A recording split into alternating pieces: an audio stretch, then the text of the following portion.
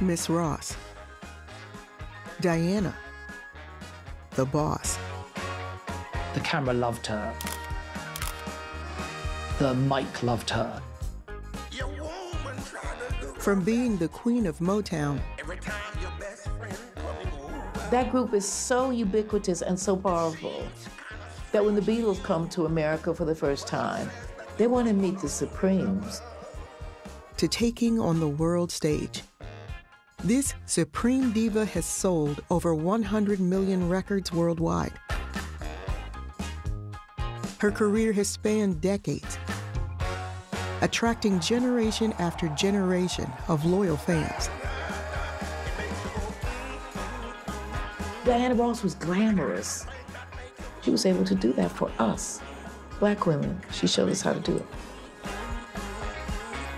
Big hair, sequins, scandals, and sensational performances. Diana really did turn the world upside down. People think of Diana as like the ultimate diva. A recording star, a TV star, a movie star.